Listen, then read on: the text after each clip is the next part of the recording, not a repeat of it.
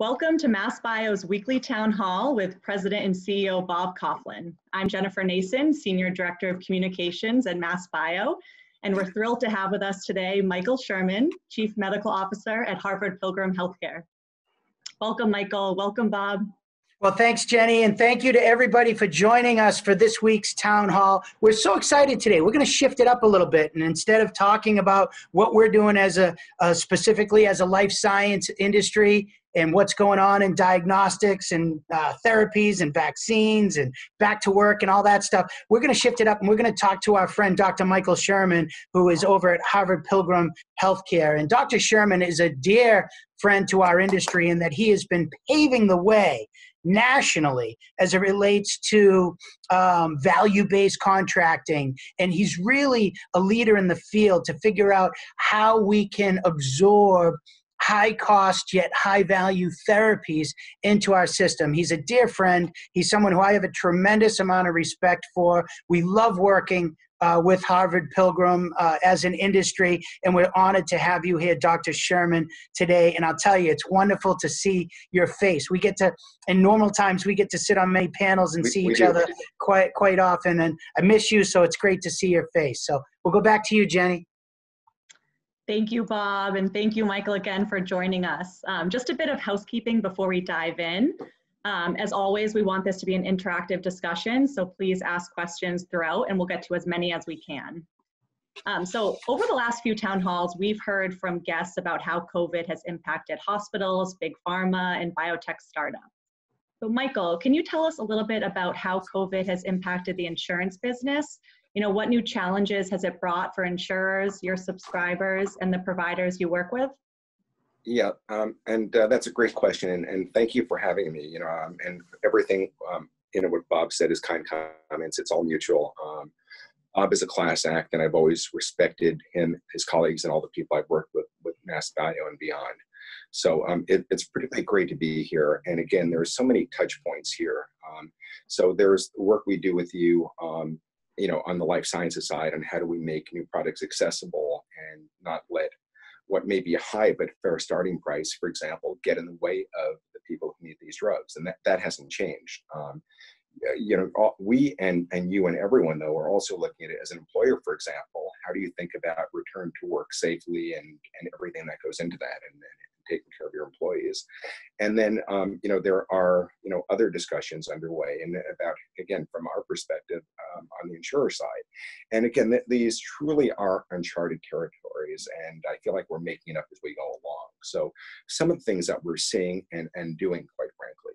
So first of all, there's a concern that we've shut down a lot of elective care and gone to virtual. And, there's some positives and negatives there. First of all, financially, we're in decent shape. Frankly, it seems that the additional cost of COVID, together with virtual care and others, seems to be less than what we would have spent otherwise, making it seem like the industry is doing well. That is true, except as I remind everyone, it's a more nuanced answer. So first of all, the estimate is that 70 to 80% of things that are avoided will come back. So if you're delaying your colonoscopy, you're still going to have one done. If you're delaying your total knee or total hip, you're probably going to have it done as well. And some of this will shift into next year, we believe. So while the financials are good, and frankly, we want to do our part to support the industry because it's about the ecosystem, not about us isolated, I remind everyone, it really is the employer's money. And that's true if you're a small company and self-insured, where you expect, we've got auto insurance premium checks, some of us, because we're driving less. So the employers, it's their money. And same for the larger self-insured, it is an issue. But that said, right now we worry about how everyone is doing. We've made some changes. So for example, we've embraced virtual care. We actually used to, for example, only cover it as a benefit for a video. Now we're allowing it telephonic. We used to, pay less for a virtual visit to the provider. We've said, for the time being, we're going to pay the same amount. It's very hard to get anyone in. It's the right thing to do when we want to support the system. And probably most importantly, and I feel really good about this, we're actually not charging any copay. And there's a lot of regulations out there. There's regs. This comes up all the time with life sciences. What is the right thing to do? What do the regs say? Sometimes there are differences. So there are a lot of regulations that said you should cover any COVID-related care without any cost share, and there's good reasons for that, right? We don't want that to be limiting people's getting testing or treatment. We've gone a step further and said, if you have virtual care for any reason, COVID-related or otherwise, there is no cost share. And so one of the things is we're showing that a lot of things that could be done virtually that weren't done because of people's discomfort can be done well, and I think that will persist. And again, it's helping prevent people from avoiding care because worried about the cost, and that's particularly important because when you also see unemployment numbers, many of those people are moving from employer-sponsored insurance to exchanges and the like. So we're doing a lot there. And then finally, I'll say briefly, it's more an issue for the providers. We've eliminated generally our prior authorization and concurrent review and all the stuff that providers don't like, that to try to ensure that low value care isn't delivered given the low number of elective cases and the like. So we're trying to make it easier from that perspective. So a lot of stuff happening. And then we've donated several million dollars from our foundation to get food to people. And we even have a testing facility in our Quincy office parking lot. So there's a whole lot going on in the industry. No, if I could just follow up on that, Dr. Sherman, thank you. And thank you to all of the folks at your company for what you've been doing to be part of the solution during this. I mean, we in the life sciences industry have gotten a lot of credit because there's over close to 80 companies right now, believe it or not, that are working on either diagnostics, therapies, or ultimately vaccines. And we'll talk more about that later in our discussion. But I mean, your industry has stepped up as well. I will tell you, and MassBio is a customer to Harvard Pilgrim. And I know that as a customer, 3 out of the 5 people in my family, and one of them being a cystic fibrosis patient, has utilized, this Zoom appointment with our doctors. And we hadn't done that ever in the past, and the support that we received from Harvard Pilgrim to do that was amazing, and it has been effective. I mean, I don't think it's a solution for everything, obviously, but in the interim, to make sure that people are still keeping up with their wellness, I think it's truly been amazing. So thank you for that. Well, you're welcome. I'll also add on the drug side specifically, we're encouraging people. I was actually worried about drug shortages from supply lines. A lot of the APIs come from China and India, et cetera. So I was worried. Again, it's not been a problem yet, but we immediately said, let's encourage everyone to do 90-day fills. And then we realized that some people have just filled it for 30 days at the pharmacy. The system won't let you do that. So we changed the system to allow people to do that. So this is one of those times. I mean, it's true in the pharma industry too. I feel very good about what I do and what we all do because people are doing the right thing. And it just feels good to be, collaborating and doing that and not worried about the optics and the politics. Yeah, I do know that 60 days ago, a lot of people were worried about that 30-day supply for all their meds, and you immediately switched to 90 days, and that gave people the comfort knowing that they were going to have their meds for however long this pandemic was going to take. Yeah, thank you, Bob, and thank you, Michael, for sharing all those details. I mean, it sounds like the insurance industry is adapting quickly to this environment. But let's talk a little bit about what you mentioned about how people are avoiding some of those, surgeries or doctor's appointments that they're now pushing off and what ramifications that has. So how can we work together? I mean, insurers, biopharma, providers, to assure people that they need to continue to take care of themselves and, entirely, not just around COVID, while still being able to address those COVID-related needs. Yeah, there's a lot of implications that are coming out of the pandemic crisis. Many of them very concerning, of course. But first of all, if there's a positive, if there's a silver lining here, many industries, including the life sciences industry, there's been a lot of bad press on occasion, and people have a political axe to grind and whatever.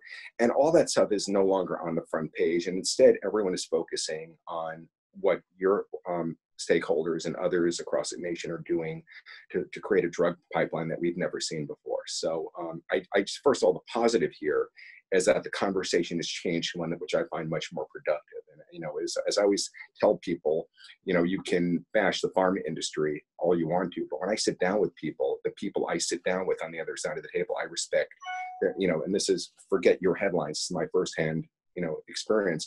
They're well-intentioned. They're doing this because they care. They frequently have family members who've had challenges with rare diseases or some other chronic conditions, and they care, and that's why we can work together. So the fact that we're getting away from some of the other negativity, which is not helpful, it is a positive. But to your other point, there are concerns here. So we're seeing not just low value care being avoided and elective care, but non-elective care. So whether it's colonoscopies or other, or immunizations, we're keeping an eye on that. And as soon as we're able to, again, it appears maybe sooner rather than later in Massachusetts, particularly for preventive care and the like, we worry about that as an industry, because as you know, we do those things, and we do as an industry, and we as patients, because they're good for us. So we worry about those numbers and what happens if immunizations lag for too long. We're trying to work with people and providers to make sure that as soon as the things are lifted, it's addressed. There's other issues where it's a little more complicated. So for example, there's less people driving. That's good. Fewer people having accidents, which is good. There's also fewer organ donations. So if you're kind of on that side of the equation, it's problematic for those individuals. So it is a very complicated picture. The other thing is, I honestly worry as much about people's mental health as I do their physical health. So, great that you're healthy, but the question is, are people going to lose their minds? And we're doing what we can, which is everything from online Zumba and yoga to whatever for our members and for the public, to encouraging our employees, speaking as an employer, to take time off, to check out, to understanding that if people have children at home who are being virtually schooled, as I do, and I know many people here on this webinar have that issue, to be flexible. So there's a lot of implications here for public health. There's also a lot of confusion, I think, before this, I actually did my bi-weekly update to my organization, where we talk about a lot of the facts. And I think that's important because it appears you can turn 3 different networks on, get the same information presented in a way that leads you to different conclusions, and then maybe turn on a political briefing and then get even more confused. So at times like that, I think we need to talk about the facts. And although there's a lot of, again, confusion, I think we've seen a very strong pipeline for the drug industry. So that gives us reason to be optimistic, with some recent positive data from Desivir. And then on the vaccine side, you can look at it as, the best case was mumps, which is 4 years, it can take decades. But on the other hand, we've never seen this kind of concerted effort before. And we've seen data come out of Oxford. We saw data yesterday out of Moderna, which, and I tend to be a little restrained. I was excited about that. And I told, my colleagues, I said, this is important. Let's talk about what they showed and why it's important. And frankly, we should all feel a lot more optimistic than we did 24 hours ago. So yes, vaccine development is hard, but we've never had the industry, whether it's drugs for one therapeutic area or a vaccine, so focused in this kind of concerted effort. If I could add to that, Dr. Sherman, you and I have talked for over a decade now about the value of healthcare and how do we keep people well? How do we, treat symptoms, and how do we get to treat the underlying cause of disease so that we can really save money and save lives, right? And you talked about the image of the industry, and I think now is a time that as an industry, we have an opportunity to really show our better side, right? And why we do what we do. Who would have thought a year ago, when you and I were talking about value-based payments and how do we really show that, these breakthrough novel therapeutics that change the underlying cause of disease could actually save money in the healthcare system if we do this right? And who would have thought that a vaccine would be the most important thing to the world's economy, right? It's almost like I'm having trouble some nights wrapping my head around this, because obviously I came to the industry because I was working with this industry to try to come up with a therapy that would, change the course of cystic fibrosis in my son's body. And you're extremely well versed in that. You know all about that. And to think now that it's almost like people everywhere know what it feels like to need a medicine that can keep them safe, and or get them back to their regular course of activities during their daily lives. This is an incredible time. And I think it's an opportunity for your industry and our industry to work collaboratively to ensure that the patients and the people of the world know that we're doing this for all the right reasons. If a bad actor pops up now, it's so important that we call them out and don't allow it immediately during all of this. Yeah, I think that's true on both sides. Again, you can have that, there's insurers that do things that are embarrassing. Absolutely. So, I mean, it's, when in doubt, do the right thing. We had a request just yesterday for Zolgensma. That's the most expensive drug there is. And because it's of what it is, it came to me personally, and someone's raised the issue. There are some, I think there were LFT, there were some lab abnormalities that were fairly minor. And so they raised it not as a yes, no, but as a question. And I said, what's the right thing to do here? What would you want if it were your child? I said, yes, there are some lab abnormalities that if the practicing physician who's, an expert on this at Children's is wanting to do this, let's cover it. So the answer is, that's a short discussion. The answer is yes. So, part of it is not hiding behind those kind of gotchas. They're 5 days older than the label, or 2 months older. It's really about what would you want if it were your child. And, that's how I keep my sanity in this industry, thinking, what if it were your family member? What's the right thing to do? And that usually gives her the right answer. So yeah, there's, it's exciting times. So yes, it feels like it's all COVID all the time. Certainly for me. And I actually treasure those calls that are not about COVID, but I continue to meet with innovative life sciences companies, generally virtually, but we're having productive meetings. Again, the fact is we still have a very robust pipeline of life-changing medications coming to market. They're going to be, again, as I've said before, they're going to likely be expensive given the cost of development and the rarity. They're also going to be drugs that if it were your family member, you would want them to be available. So that means that despite all of this COVID distraction, if you would, we also need to continue all of the good efforts we've been doing to collaborate and make sure that as these come to market, that we make them accessible to the patients who need the most. And again, that to me has always been the fun part. I'll also add that, the other, we're all busy. I see it as my usual stuff and all the COVID things. And then we also have this integration underway with Tufts Health Plan, with whom we're combining, which is on track for Q4. So I'm really excited about that.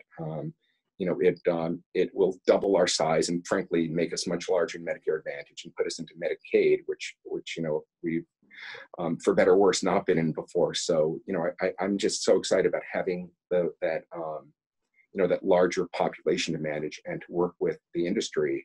And as I remind my staff now, when we're looking at what we can do, I say we need to figure out where they live in NewCo. We still don't have a name for the combined organization, but I want to make sure that we don't drop anything. And even in a discussion the other day about some diagnostics, I said, well, how are we thinking about NewCo and when it's going to be live, and how do we think about bringing that population into this value-based agreement? So it's exciting to me for a lot of reasons, but also impacting twice the population side with respect to a lot of these rare conditions and doing the right thing.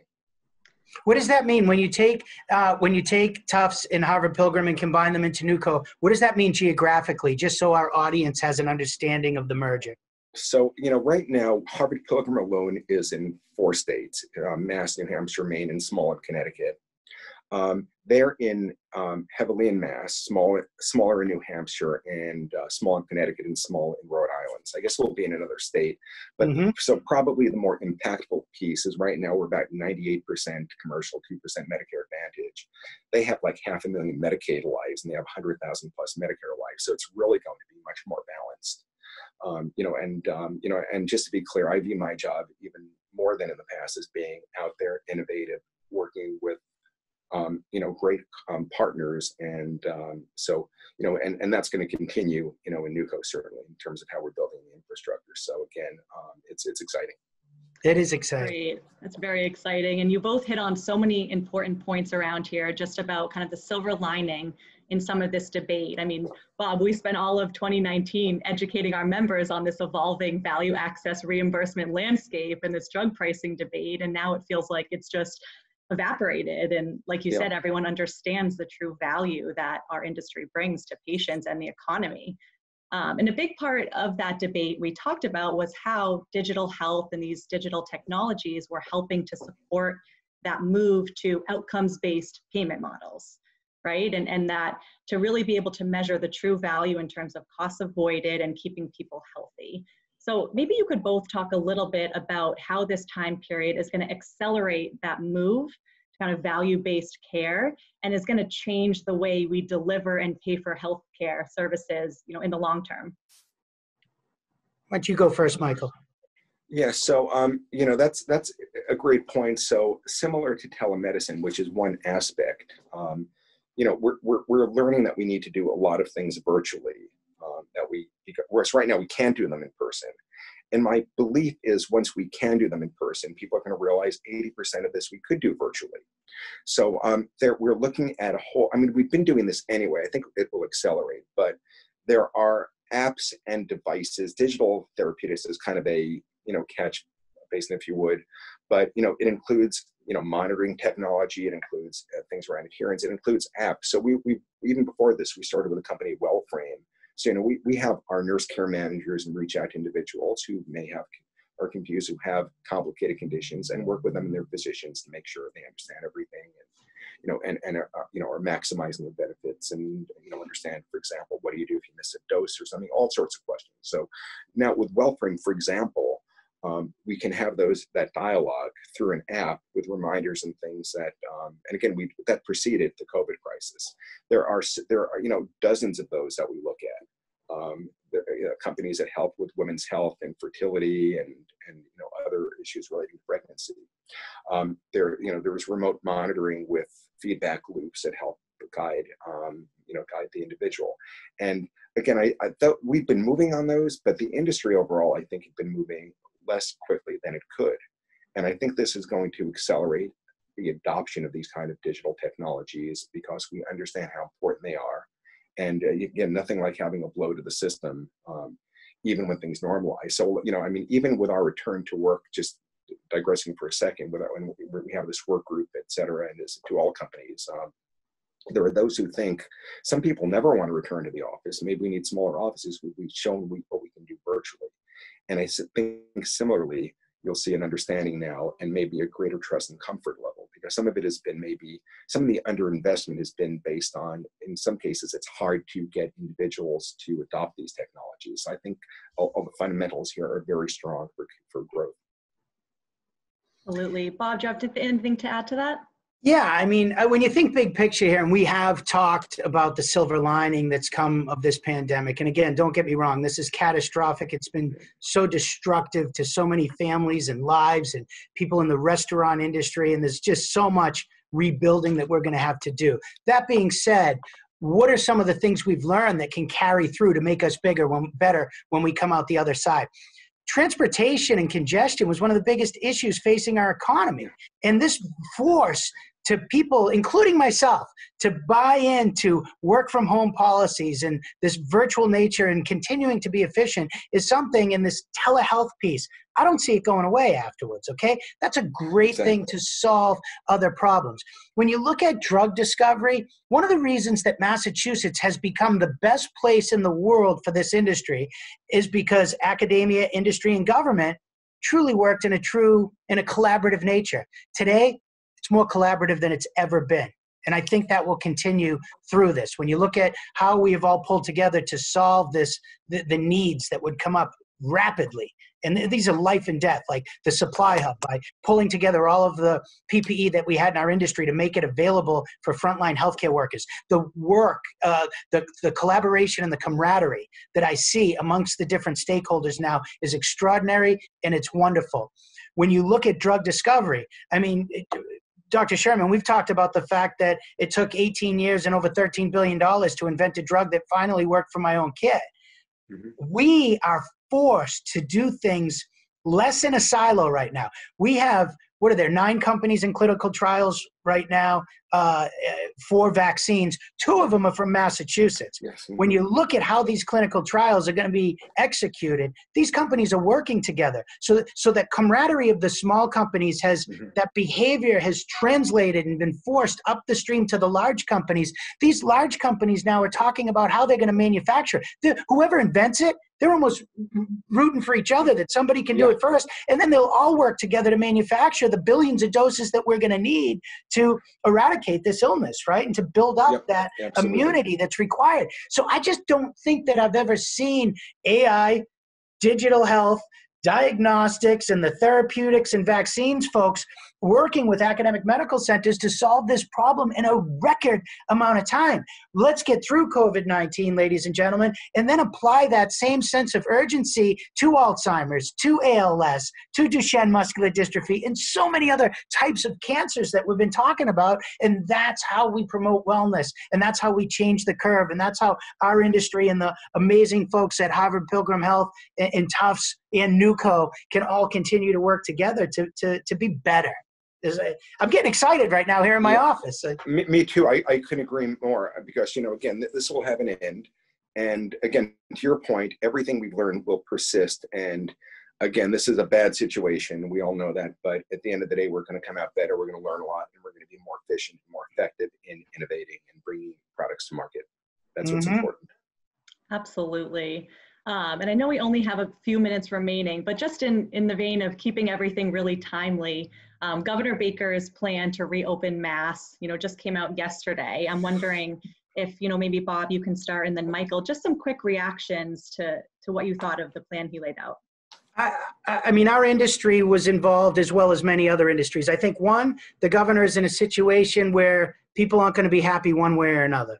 And the way they went about gathering information from all the different stakeholders, one, they listened, okay? They listened, and they were thoughtful. They were cautious. They balanced the right amount of risk with cautiousness to try to protect people. And I think it's data driven. What we're really doing, and what the administration is really doing here, is they're slowly opening the economy. It needs to happen.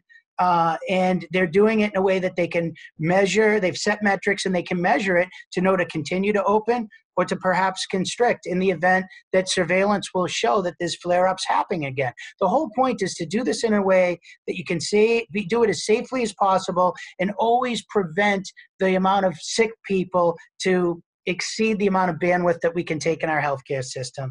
And I think they've done that. So I'm pleased with the administration and the thoughtfulness that they put into reopening our economy. Yeah, I could not agree more. I think that we're doing this in a very thoughtful way, more so than in many other states, as we tend to be, cautiously. And again, the worst thing we could do here is to act in a way that is imprudent and have people die. Right, that's not what that's what we're trying to avoid. I think we will get back to some normalcy with some spikes and troughs until there's a vaccine, which is why that's where everyone's rooting for that. And in the meantime, I think using good judgment, whether it is where you go and how you go and how you conduct yourself, or how we go about reopening our offices and determining what can we do virtually, what do we need to be in person, how do we protect people, that's all part of the equation. But I think we're doing it right in this state. Perfect. Thank you both for those thoughts. And we're just coming up to time, but I just wanted to make one announcement. For those who don't know, MassBio actually has an exclusive partnership with Harvard Pilgrim Helath Care to provide benefits to our members. So we do have a series of webinars coming up. It's called Edge Benefits. So if you go to massbio.org to our events calendar, you can register for those and learn more about how you can take advantage of all the incredible benefits and offerings that Harvard Pilgrim has. So Michael, thank you so much. Just do you have any kind of parting words before we end? It's been great to have you on. No, just that, these are turbulent times. Don't lose sight of the big picture and all the good that we're doing as an industry together. And, the days are stressful. We're home with maybe family members who we'd like to be in school or later on at summer camp. But so it's easy to get stressed. And, but again, difficult situation. We're going to get through it, and we're going to come out of this stronger. Perfect. Thank you, Michael. How about you, Bob? You want to end us on a high note? You bet. I just want to thank Dr. Michael Sherman and all of the folks at Harvard Pilgrim for being so concerned about patients. I mean, we're in the industry of solving unmet medical need. They're in the industry of making sure that access is there for folks who need it. Nobody could do a better job. And Michael, it's an honor to be your friend. You're always a physician first. You're always a doctor first. And it's always so refreshing to hear you talk about the way you care about your members and the patients that are in your community. And as a customer, I can say firsthand for many, many years now that your company has never let me down, and you've never let, my family members down. And for that, I thank you, because you certainly set the bar over there as it relates to patient care. You're a wonderful human. All mutual. Thank you as well for everything that you do on your side. It takes two to collaborate. Thank you for being a leader. Thank you. Thank you, everyone. We'll see you next week. Have a good Memorial Day weekend. Bye. Thanks. Bye-bye.